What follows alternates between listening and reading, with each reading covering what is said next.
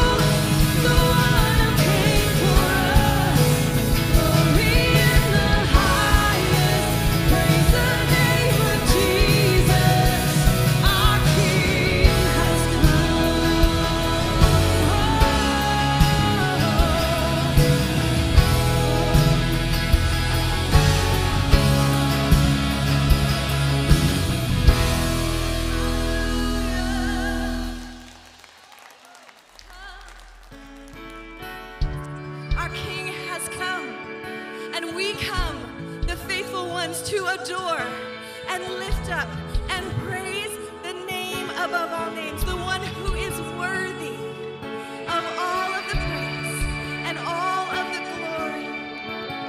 Will you join me in worshiping him this morning? We worship you, Lord. We worship you. You are here, moving in our midst. I worship you. I worship you. You are here, working in this place.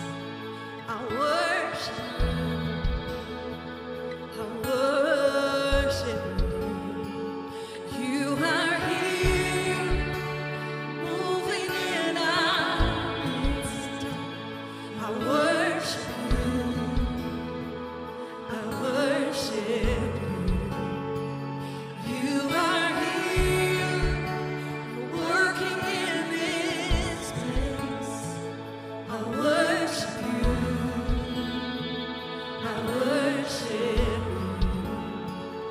We call you Waymaker, miracle worker, promise keeper, light in the darkness. My God, that is who you are.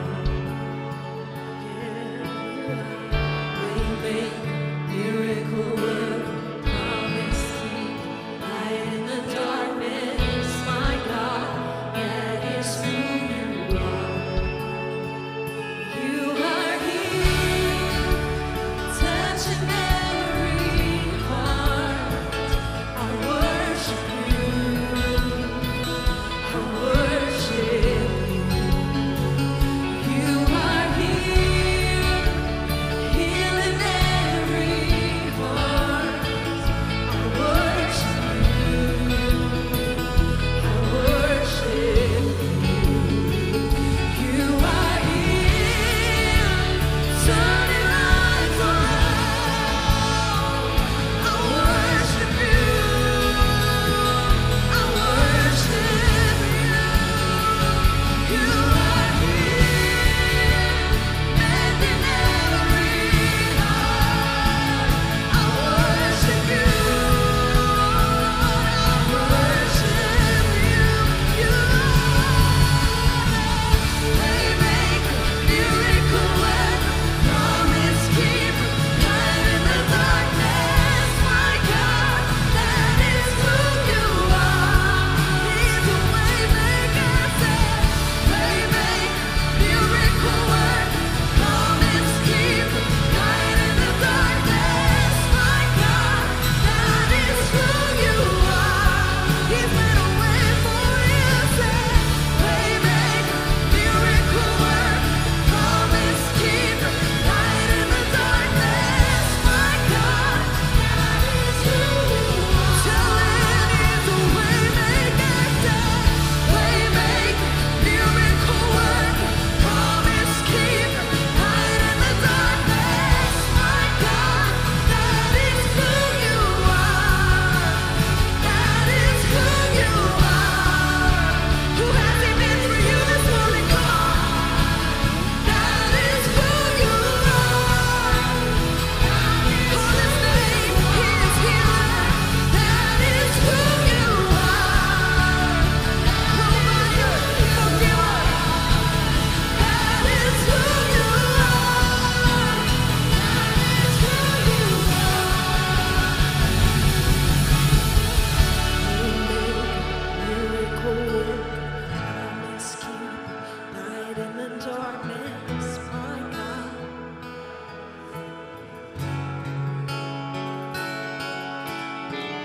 Waymaker, miracle worker, promise keeper, light in the darkness. My God. Sing, church. That is who you are. Even when I don't see your work, even when I don't feel it, you're working. You never stop working. You never stop working. Even when I don't see it, you're working. Even when I don't feel it, you're working. You never stop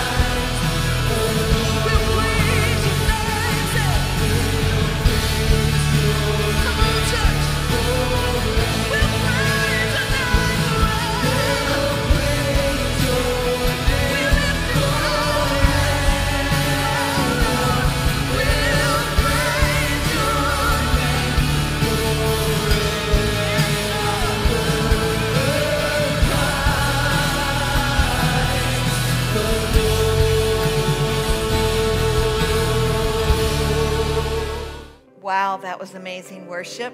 Amazing. It was like being with my daughter right there, worshiping. That's so very special, from California to Rome, Italy. So we thank the Bridge again for that amazing worship. And this is just a quick little announcement, because we're going to tag team preach today, but next Sunday, January 3rd, the first Sunday of 2021. You don't want to miss it. You don't want to miss it. We're going to have communion together, so you can get your elements ready for January 3rd. But there is something that's going to be revealed next week. And you don't want to miss that. What is it? Because God has given us a word for 2021 that you have got to believe it is absolutely from God, and it's for you. Yes. So you don't want to miss January 3rd. And we're so glad that you're joining us this morning. So God always has a word for us. And we believe today he's going to remind and refresh us to finish strong and then to anticipate great and powerful things ahead. Let's listen to the message. It's December 27th. I can't believe it. It's 2020, but it's almost 2021. And you are going to speak today about something incredible. And so are you. And you're going to join us. And so welcome to December 27th, ICF Rome online service. I hope that you open your heart, lift up your praises, and enjoy this time of refreshing together. Good morning, church. It's so glad to see you online. You know, I can't see you, but I know you're there. Today, we've got a word for you that I believe as we wrap up 2020, that God has specifically given to Pastor Jen and I to give you this day. Our theme for this year has been Faith Moves. And our theme verse was from Matthew chapter 17, verse number 20. Truly, I tell you, if you have faith as small as a mustard seed, you can say to this mountain, move from here to there, and it will move. And nothing will be impossible for you. That's a powerful portion of Scripture. And as we recap this year as your pastors, it's a position that I believe we have to look at a number of areas. One thing for sure, we have to look at how resilient the church was this past year. With a COVID-19 pandemic consuming our time and energy and really our lives for an entire year, I know for a fact that God has been with us this entire year. See, these are the things I know. We know that families have lost loved ones, and we know that the Holy Spirit is comforting them and will continue to comfort them. We know that the church was shut down here in Rome for a number of months as far as us getting to meet together and come together, which hindered a number of our normal scheduled events, retreats, camps, teams from America, our interns. The activities of our church were shut down from being together, but the church continued to grow. We went to online ministries in all areas and watched creatively as leaders of ministries kept teaching and helping people to grow. We had children and youth and young adult activities and classes. They were online. We had prayer teams get bigger and schedules were increased. Our adult classes got larger as new people wanted to grow and get involved here at ICF. As you look back with me this year, the final message of a year from a pastor's perspective is us to look back, to anticipate what God has about to do in each of our lives. What did he work on? What areas did he change? How did he develop certain things in our lives? We would have never dreamed that we would be an online church, totally. But God had prepared us in the years prior to that. And some equipment was purchased and kids and young adults were trained on how to work in this area of ministry. And here we are in the middle of a pandemic, and we have to use all the resources that we could possibly get in order to make something new happen. But I can tell you, God was for us. And you say, how did that happen? I'm not sure, but all I know is that our Wednesday night prayer meeting online went to about normally 1,000 people partnering with us in prayer every Wednesday night. That's incredible that people would just stop what they're doing from around the world and pray with us. We called it the Hour of Power, where God did some miraculous things. Then our Sunday services online got bigger and bigger. To some weeks, there were over 50,000 people watching us being a part of our services. Various music and children and youth ministries from around the world started partnering with us online to give us worship experiences and times of ministry in those areas. People started giving online, and our expenses of our church continued to be met in the middle of a pandemic. Wow. Our leaders reached out in personal contacts to care for people. The church was in full operation, even though we were separated. Our team members, some of which went back to their countries, but continued to serve, especially in the media ministry. The enemy may have thought we were quarantined and we couldn't continue, but the Holy Spirit kept providing means for us to get the word out. The church online began to grow, and people were being saved and healed, and miracles began to happen, and the church and they were being developed. And now, as we look back, we have regular attenders from all over the world as a part of our online campuses. Isn't God amazing? When in the fall we were able to finally get back together here in Rome with some very strict rules and guidelines, we added another service, and our numbers began to get bigger and bigger. Each week as this fall season grew and we got used to being social distanced and masked and all the things that we had to abide by, and the temperature checks and the hand washing and all the things in church that we had to do, which we did so that we could keep getting the word out. It was amazing how people began to use their time and talents and service unto the Lord in the midst of this. People began to jump in and became faithful to serve in areas we had to create because of the pandemic. Wow.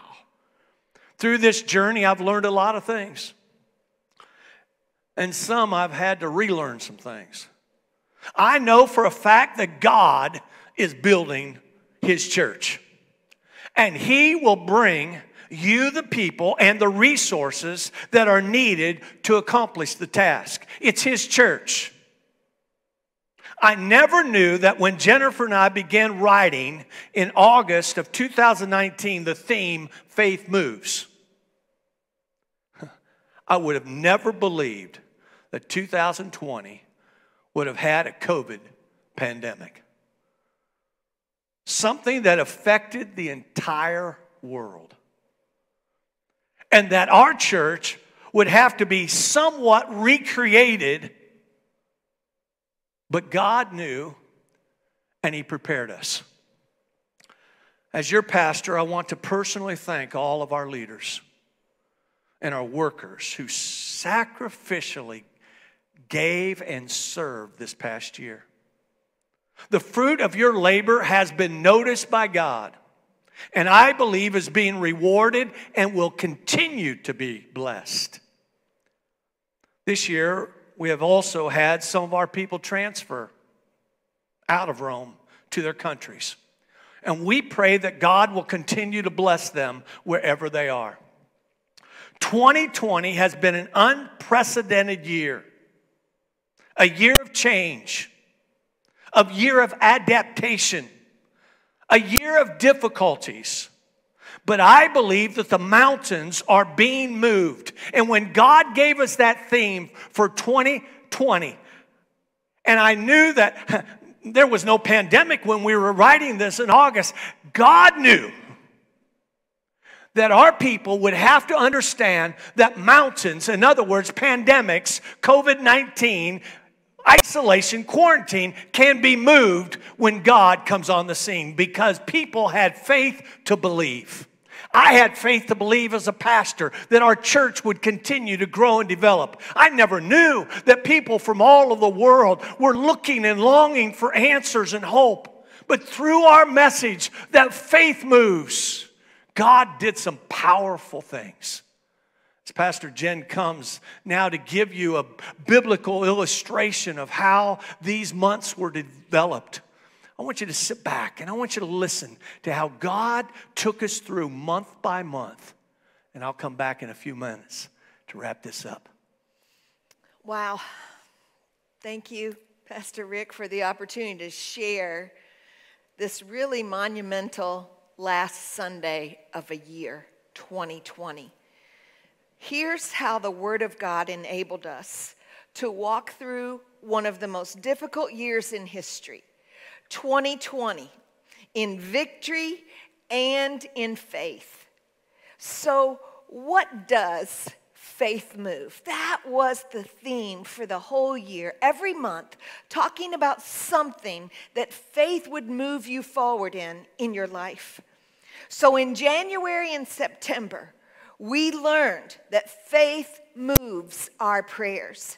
And Matthew 17:20 that Pastor Rick already read, our scripture for the whole year, was our verse that if you say to that mountain, move from here to there, it will move and nothing will be impossible for you.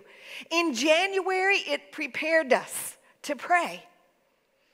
In September, it propelled us to keep moving forward. And we declared that there's no obstacle too big, there's no mountain too high, there's no valley too low that his purposes and plans cannot overcome. We would see faith move. In fact, in the 9-step process of prayer that I so enjoyed teaching you, start the prayer. This message is not just about what happened in ICF Rome in 2020. It's about what you can do today to let faith move your prayers. You start praying. You continue past the obstacles. You pray with believing people. Repeat as necessary. Never give up. And remember that victory is almost there. Victory will happen. It moves us from fear to freedom, from doubt to confidence, from sinking to soaring, and from the natural to the supernatural. And that's what I am thanking God for now and for the days ahead and as I look back. In February and October, we learned that faith moves our relationships and that it is a divine exchange. There's a relationship between you and God that is only between you and God. You have to make those decisions. And then there is a flow from the fruit of the Spirit, from me to you, from you to others. We declared that our relationship with Him will produce the fruit we need in every kind of relationship. And His character will see us through in those relationships. What is that character? The fruit of the Spirit is love, joy, peace, long-suffering, gentleness, goodness, faith, meekness, temperance. Against such there is no law. If we live in the Spirit, let us also walk in the Spirit. Galatians chapter 5 says. These fruits of the Spirit have been evident in so many of our lives, and God wants them to continue to abound and be evident now. The divine exchange brings His joy to flow through my life. His peace becomes my peace. His goodness becomes my goodness. Faith moves my relationships. Let your faith in God and the fruit of the Spirit move the relationships in your life. And today I want you to know, no matter whether you're watching with a family or alone by yourself, you are not alone because the Father, Abba, is with you. And that faith, that divine exchange has put you right where you need to be today. In March and December, because this was the first year that we did 6 months of a theme and then repeated it. We've never done that before. We don't plan to do it in 2021. But the Lord spoke to us and said we were to repeat the theme after 6 months. Why? Because some of us were in the middle of all kind of things in the first 6 months, and God brought a whole new perspective in the second 6 months. So in March and December, we learned that faith moves our destiny. That's this month, December, destiny. You may have questioned your destiny this year. You might be questioning your destiny today. The way others seem to have such a say-so and so much control in what you did or what you do or where you go. But here's what Scripture reminded us in 1 Corinthians 2:5. So that your faith might not rest in the wisdom of men, but in the power of God. Your destiny is not defined by the restrictions of COVID-19. My destiny is not determined by the pandemic around the world. My destiny is in the hands of the powerful God that I serve. And that gives me hope for today, thankfulness for yesterday, and great anticipation for tomorrow. We started a lockdown in March and being online, but we saw that God was truly in control of each of our destinies. We would rest in the power of God when the wisdom of man was clearly at a loss of what to do. Now we're maybe beginning to see some new things happening, but here we are, December 27th, and next week, January 3rd, we have to be online because we can't be on campus in Rome, Italy. But we are not socially distanced from the presence of the Holy Spirit, from the power of God to move our destiny. And so in April and July, when I look back and I think about faith moving our decisions, the Lord has been reminding us all year, decide today, decide every day to let faith move every decision in your life. The Scripture said in Proverbs 3:6, let love and faithfulness, 3:3-6, let love and faithfulness never leave you. Bind them around your neck. Write them on the tablet of your heart. Then you will win favor and a good name in the sight of God and man. That's the decisions. Yes, man is a part of my decisions, but I want that favor of God to rest upon me. And here's what it says in Proverbs 3:3 in the Message. Listen. This is God talking to you today. Listen for God's message, for God's voice in everything you do, everywhere you go. He's the one who will keep you on track. Make sure you choose well in these last few days of 2020. Make sure you listen to the voice of the Holy Spirit when He prompts you. Don't go there. Don't go here. Pause. Listen to me. Spend time in my presence. We were made to move mountains so we can trust God with every decision regarding the very big mountains in our lives. And though in isolation, we are not alone. His presence is with us, and His voice will speak, and our faith will move our daily decisions. You have to decide to get out of bed. You have to decide to get up and clothe yourselves with the garment of praise. Put on the garment of praise for the spirit of heaviness and lift off those chains and decide today that I am going to trust God. And maybe you have been weary. Maybe you have been uncertain, but as we end this year, I want you to look back and say, you know what? I'm here.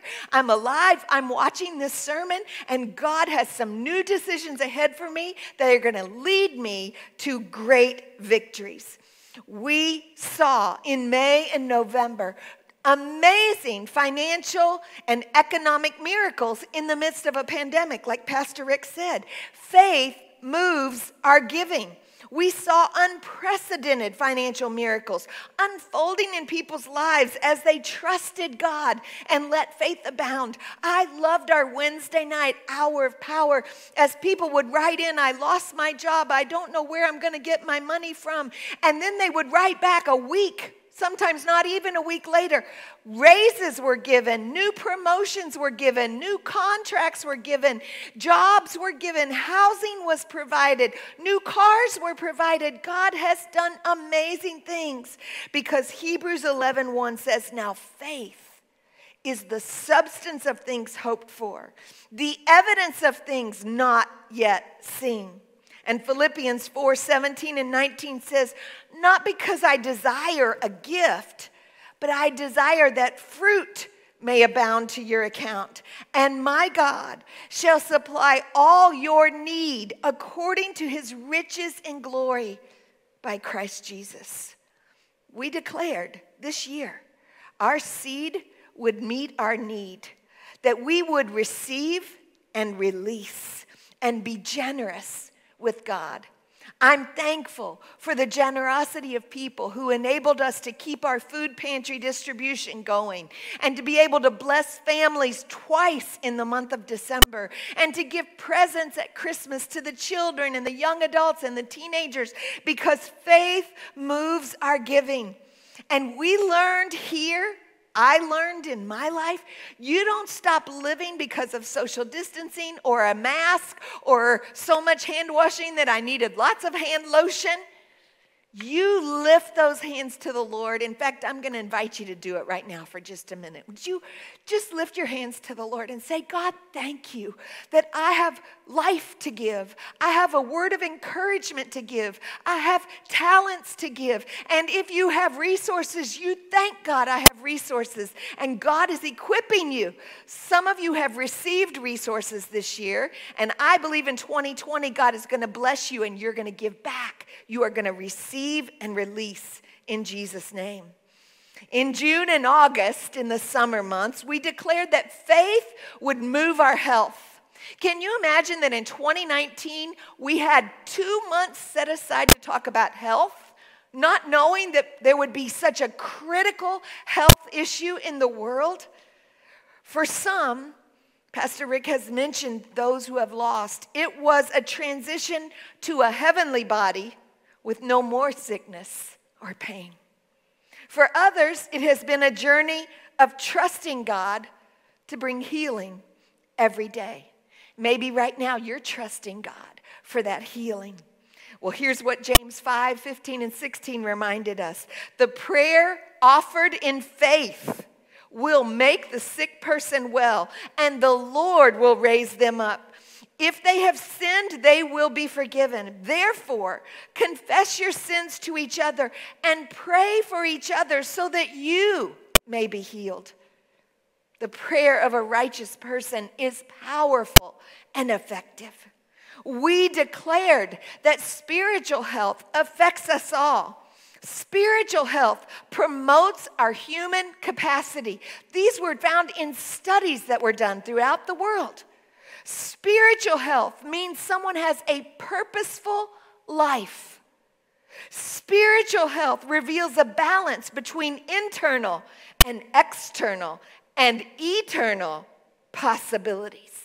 With God, all things are possible. I want to say that again. Spiritual health, the reason why we're online, we're not taking a break, the reason why we're declaring that faith moves, our faith in God, is that spiritual health will get you through whatever you are going through. Spiritual health will reveal a balance between internal, external, and eternal possibilities. Isaiah 53:4-5 tells us, surely he bore our griefs and carried our sorrows. Yet we esteemed him stricken, smitten by God, and afflicted. But he was wounded for our transgressions. He was bruised for our iniquities. His chastisement for our peace was upon him, and by his stripes we are healed. I can raise my arm because God has been in the process of healing my shoulder. There is no disease that God cannot heal. There is no trauma that God cannot comfort. There is no turmoil that God cannot overcome with supernatural peace. That's for you today. There is no person too far from his reach or his hand to be extended into your situation. And there is no situation too difficult for God to solve with you. By his stripes, we are healed physically, spiritually, emotionally, mentally. Jesus came to give us access to the faith we need in our lives. You have access to this spiritual health. Activate it. Activate it. You know how you activate it? Say the name Jesus. Jesus. I am activating my faith in God by the name of Jesus. Faith has helped us face the mountains. Faith has helped us climb the rocky places. Faith has made us stronger than we thought, braver than we imagined. Faith has helped us persevere as we watch mountains fall. Faith has helped us to move past obstacles and into new opportunities, to watch God's love and mercy and miraculous power unfold in each of our lives. I am so thankful that in 2020, I am standing in Rome, Italy. And last Sunday, I watched children and families and young adults celebrate the Christ of Christmas. And today I encourage you to let faith in God move the mountains, thank him for what he's already done, and determine that 2021, you will see victory. Wow, what a year we've had. Maybe you say, well, I didn't hear all those messages.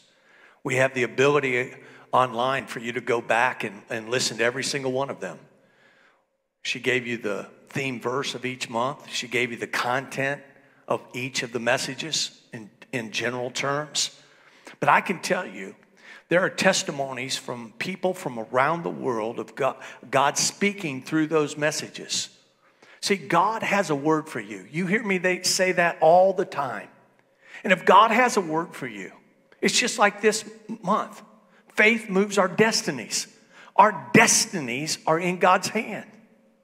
So as we're on the verge of stepping into a brand new year, 2021, I would have never have dreamed I'd still be around on the planet in 2021. You say, Pastor, you're not that old. Well, I'm telling you, I would have never dreamed we would have had 2021. I know that since our faith has sustained us through 2020, there is no doubt that God and all the power of heaven will be marching us into a year filled with miracle after miracle. I'm ready to see the supernatural power of God unleashed on the earth. We've seen devastation. We've seen all kinds of terrible things happen in 2020. It is time. And I'm telling you, this is going to be our greatest year. You see, Jennifer and I was given the theme for 2021 in August and September as we developed it and wrote it of 2020 now. Just 4 months ago, we wrote this theme for 2021. And I'm telling you, friend, when you hear this, as we launch it next week, you'll get to hear. You're going to say, wow, God is speaking through those people, those pastors, to speak to the world. God has given us a theme that will launch us out of the COVID pandemic, where I believe God was developing your faith, your stamina, your ability to get up and fight. And I'm telling you, we're going to see some victories. We're going to see some miracles that we've been praying about for years. And all of a sudden, the prodigal will be coming home. All of a sudden, the marriage will be back together. All of a sudden, the sickness that the doctor said there is no cure for is going to happen. We're going to see the handiwork of God performed in our lives. See, I believe that something amazing is about to happen. And we must anticipate in our lives, and I'm looking forward to it, that the greatest year I've ever lived on the planet will be in 2021. See, because I can remember the verse that we gave you this year. Nothing will be impossible for you. As you ponder those last few words, maybe you've gone through this year and you say, wow, Pastor, you don't know how bad it's been. All I can tell you, my friend, you're at the end of the year. You've made it through. You may have struggled. You may have taken 5 steps backwards. I don't know. But this one thing I know, as you're listening to me today, you can lift your head up. The enemy is defeated. And your victory is just in front of you. And I can tell you that if you've gone backwards in your relationship with God through this terrible year that we've had, God is about to change your life. God's about to affect your destiny. But you've got to commit to God. Those of you that have listened to us all this year and you say, wow, I've gotten stronger. I've gotten more desire to serve. I've gotten more involved. God bless you. But I'm still here to declare to you today, your greatest day for souls is going to be in front of you. What I said a few moments ago about people's lives being changed and prodigals coming home and miracles of healing, I believe it's going to come to pass. And I believe that I've said so many times, we're one prayer away from a miracle. So as we conclude this year, I want the privilege of praying with you. Maybe you've listened to this message and this is the first time you've ever seen me. You say, man, I've never heard something like that before. Hear this. God loves you and has a plan for your life. If you believe on the Lord Jesus Christ, you can be saved. And God can change your life. Will you let him today? Will you say this prayer with me? God will change your life. And then I'm also going to pray that a miracle happens for you today. Maybe others of you, things are going good with you and God, but you need a miracle. My prayer is going to be for a miracle for your life. God bless you. Thank you for listening to us today. Thank you so much for listening today.